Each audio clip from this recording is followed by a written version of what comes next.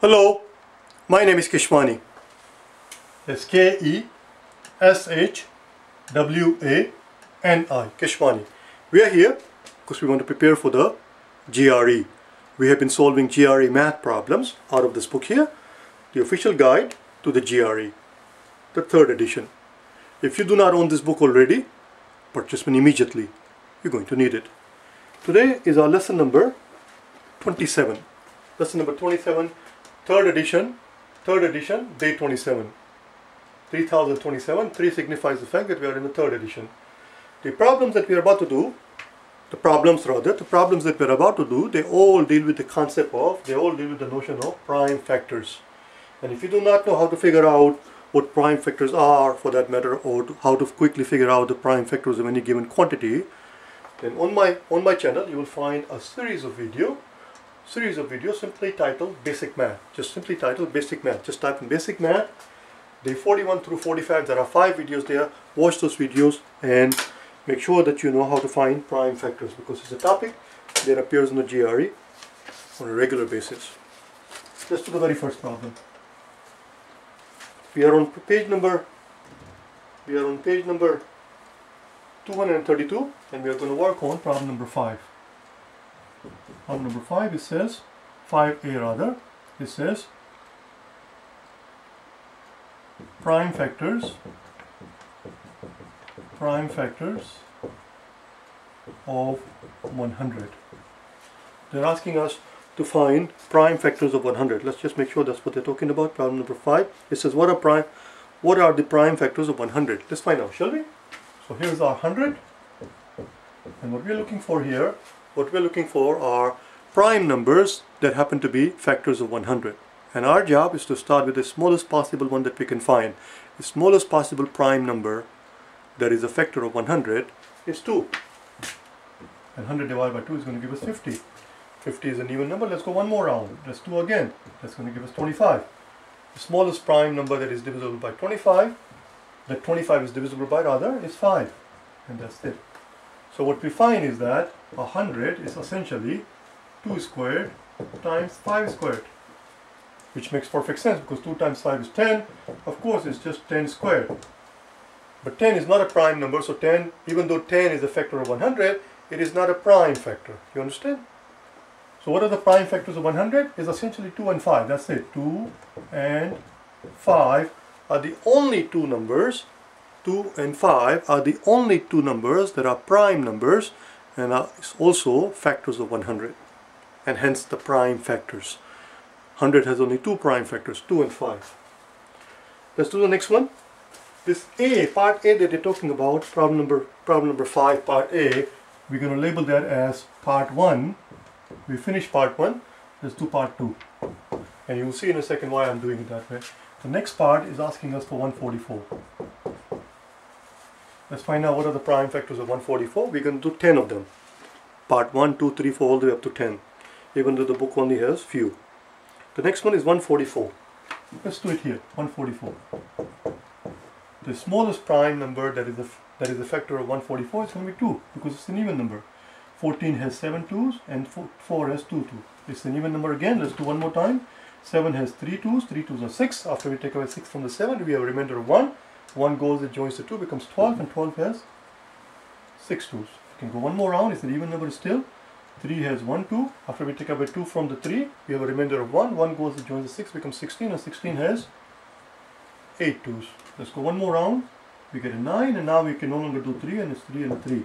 In other words, 144 is 2 raised to 4. 1, 2, 3, 4. 2 raised to 4 and 3 squared.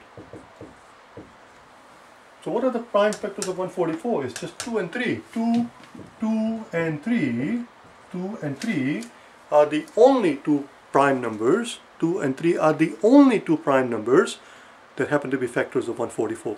Even though 144 seems like a very large quantity, it only has 2 prime factors. Let's do one more, part 3. And the part 3 that we're going to do, what I'm calling here part 3, is actually problem number 7. It's problem number 7, which we're going to label here as part 3. And in problem number 7, they are asking us Let's just skip problem 6 for the time being. They're asking us to find prime factors of 585. 585. Let's do that, shall we? Let's do it right here. 585. See what we can do.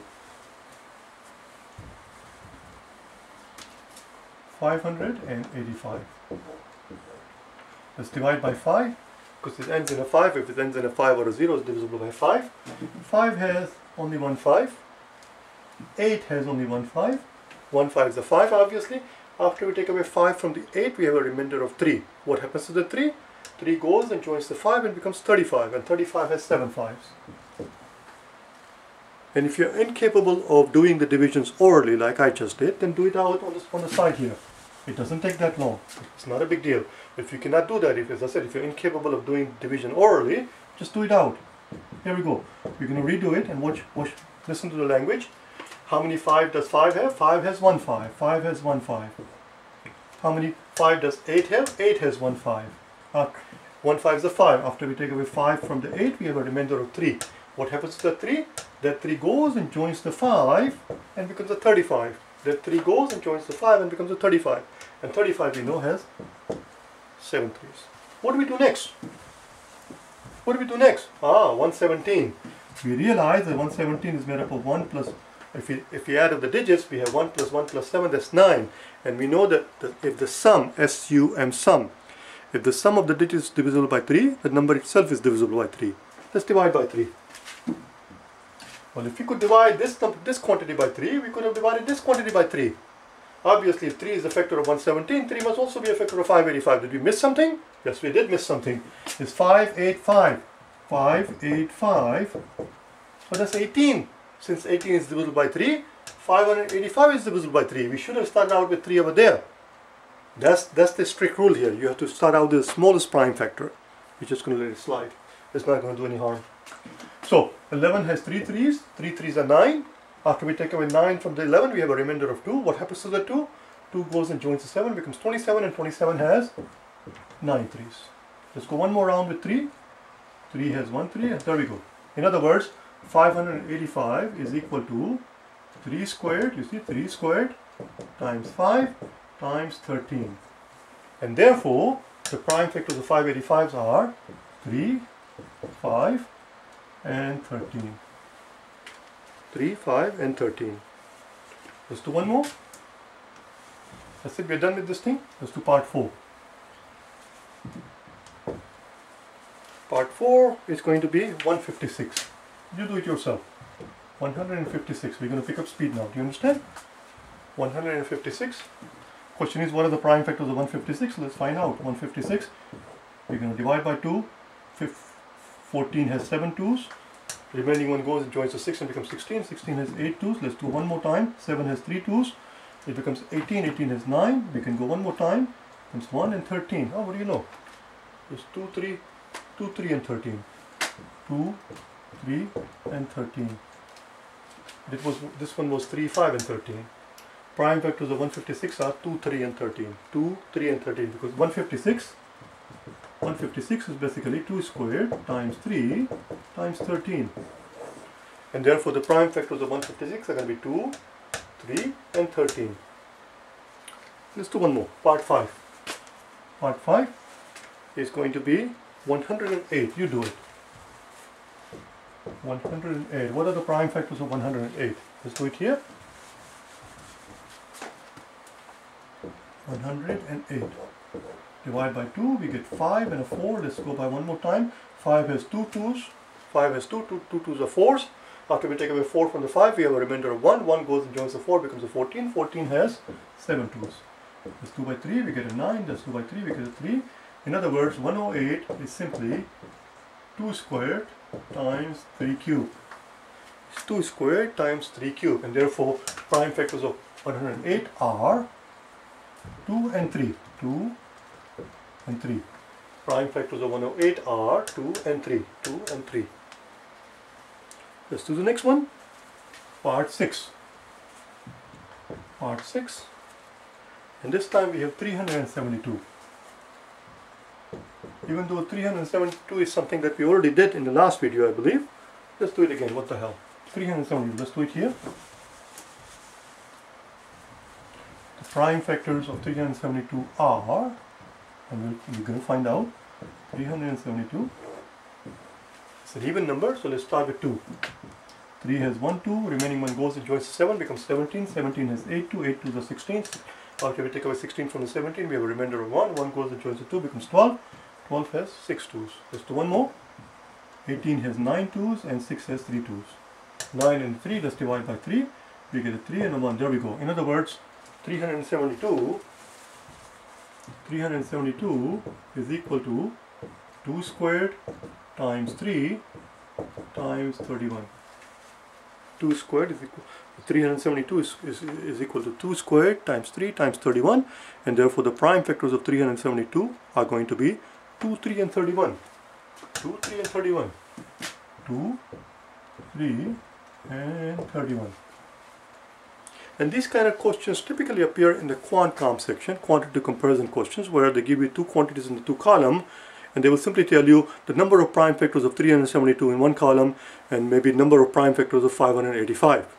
And our job is to make a list of all the prime factors of 372, make a list of all the prime factors of 585, and the question simply is, which of these quantities has a bigger number of prime factors?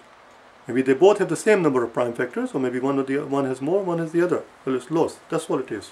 But the answer in that situation will never going to be D, because there has to be a number. For example, here, 2, 3 and 31, it has 3. See, they wouldn't ask you something like that. They wouldn't ask you number of prime factors of 372 versus number of prime factors of 108, because it only has 2, and most people will assume that the smaller number has fewer. It's not the case. I forget what it was, 535. Oh, 585 that we just did. 585 also had 3 factors, three prime factors. So if they ask you 585, column A, column B, number of prime factors of 372 versus number of prime factors of 585. Well, how many prime factors does 372 have? Only 3. 1, 2, 3. Number of prime factors. How many? 3. How many prime factors did we find for 585? We found that 585, the prime factors of 585s were 3, 5 and 13. 3, 5 and 13 if you recall. It also has 3 prime factors. The answer in this case would be C. They have the same number of prime factors, even though this quantity is so much larger than that one. Let's do the next one. That was number 6. Let's do number 7.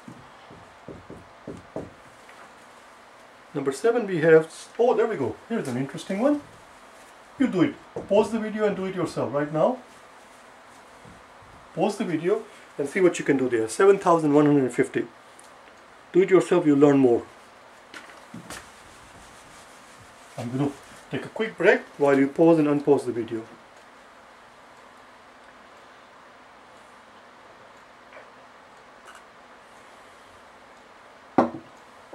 Oh, what do we do here? 7,150 is a very large number.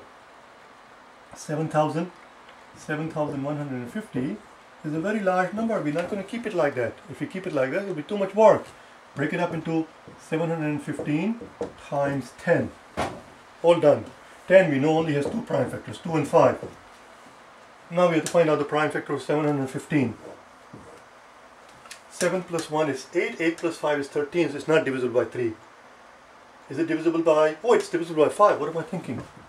7 has 1 5, after we take away 5 from the 7 we have a remainder of 2, 2 goes and joins the 1, becomes a 21, 21 has 4 5, 4 5 is a 20, after we take away 20 from 21 we have a remainder of 1, 1 goes and joins the 5 becomes a 15, and 15 has 3 5s, 15 has 3 5s. Okay, we already established it's not divisible by 2. This quantity is not divisible by 3. How do we know that this quantity is not divisible by 3? Well, 1 plus 4 is 5, 5 plus 3 is 8, and since the sum of the digit is not divisible by 3, this quantity is not divisible by 3. But I hope you realized just now that we were wasting time just now. We had already established that this quantity is not divisible by 3. If 715 is not divisible by 3, no factors of 715 is going to be divisible by 3. If this quantity is not divisible by 3, then how in the bloody hell can this be divisible by 3? It's not possible. That was a waste of time. It's not divisible by 5. It's definitely not divisible by 7, because 7 would give it a remainder of remainder of 3, you have to go by prime numbers. You see how we are going? 2, 5, 2, sorry, 2 is not divisible by 2. Let me put the cap on so I can speak to you.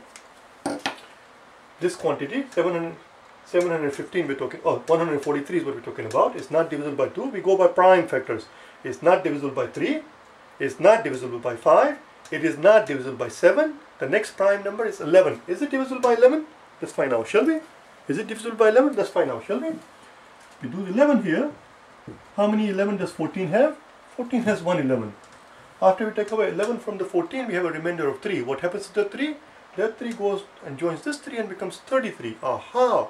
And 33 has 3 11s. We are done. That's it.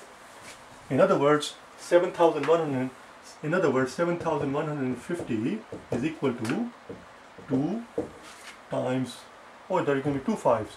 This 5 right here and that 5 right here. 5 squared times 11 times 13. So what are the prime factors of 7,150? Well, 2 and 5 we already established, and here also we have 11 and 13. So prime factors of 7,150 are 2, 5, 11 and 13. Voila. Let's do number 8. Let's do number 8. This 7 no longer belongs there because none of these problems are in the book. Do you understand? You do the next one. You do the next one. Again, pause the video. Do it yourself. Question is, what are the prime factors of 63,000?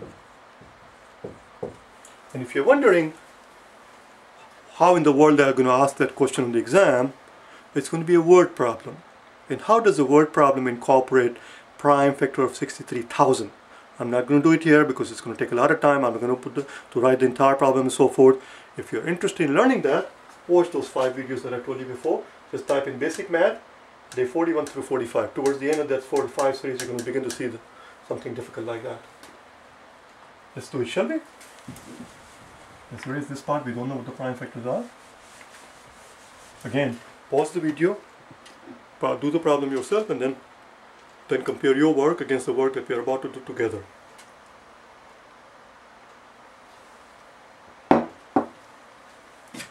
Again, the trick here is that we're not going to keep 63,000 as 63,000. Let's break it up. Let's break it up into 63 and 1,000. And 1,000 we know is just 10 cubed. And 10 cubed is simply 5 times 2 cubed. In other words, 1,000 has prime factors of 2 and 5. Those are the only prime numbers that are factors of 1,000. Nothing else. There is no other prime number that is a factor of 1,000. 1,000 has only 2 prime factors, 2 and 5. Because 2 times 5 is 10, and 1,000 is just 10 times 10 times 3. 10 times 10 times 10. In other words, 1,000 is simply 2 cubed times 5 cubed. It only has 2 prime factors, 2 and 5. 2 and 5. Let's work on 63. 63 is also very easy. Divide by 3 and we are done. There you go. 2. Oh, it's too simple. That's it. There was nothing to do. So what are the prime factors of 63,000? Prime factors of 63,000 are 2, 3. Let's circle them. 2 right here. 2, 3, 5. Don't miss anything. 5.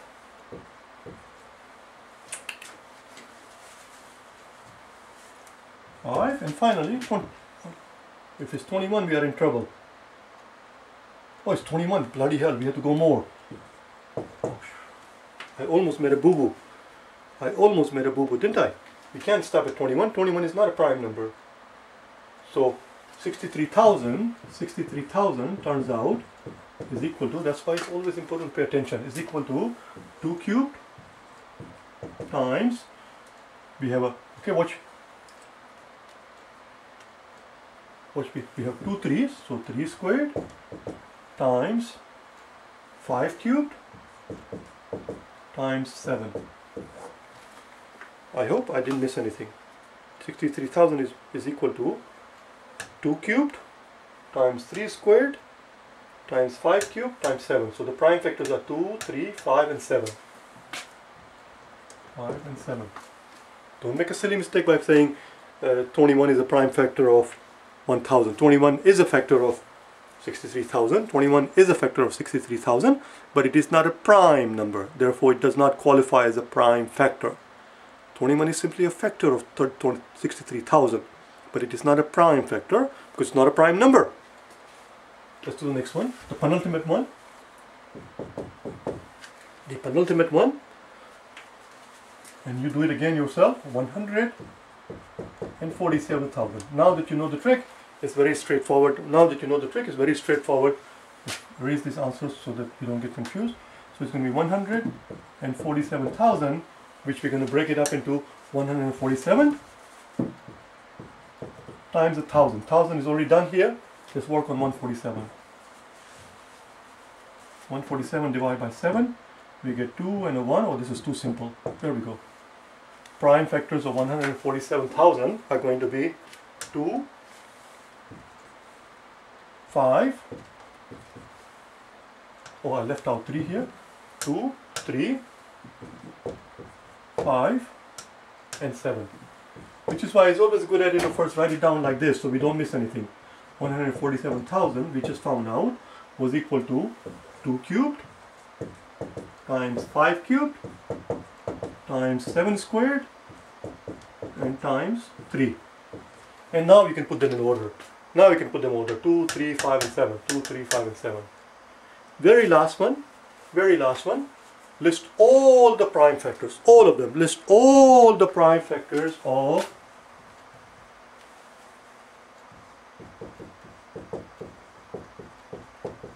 1 million. My God, we're going to be here forever. 1 million. We're going to be here forever and ever. It's a very large number. How in the world are we going to find all the prime factors of 1 million? That's very simple. There's your 1 million, which is simply 10 raised to 6. We know that. It is simply 10 raised to 6, which is simply 5 times 2, or if you like 2 times 5. 2 times 5 raised to 6. In other words, 1 million is equal to 2 raised to 6 times 5 raised to 6. And therefore 1 million, prime factors of 1 million are just 2 and 5. 1 million has only 2 prime factors, 2 and 5. 1 trillion has only 2 prime factors, 1 and 5. Do you understand? If it's 1 with a bunch of zeros, it is simply a multiple of 10. If it's an exact by multiple of 10, I don't mean 71. I meant 10 times 10 times 10 times 10 times. Oh, that's what I meant. If that's the case, it only has 2 prime factors, 2 and 5. 10 has 2 prime factors, 2 and 5. 100 has 2 prime factors, 2 and 5. 1,000, 10,000, 100,000, million, 10 million, trillion. You get the idea. That was it. We did 10. Oh, that was number 10, wasn't it? That was the very last one. That was number 10. I'll see you tomorrow, where we will do. Well, we left out problem number 6. Let me make a note of it here someplace.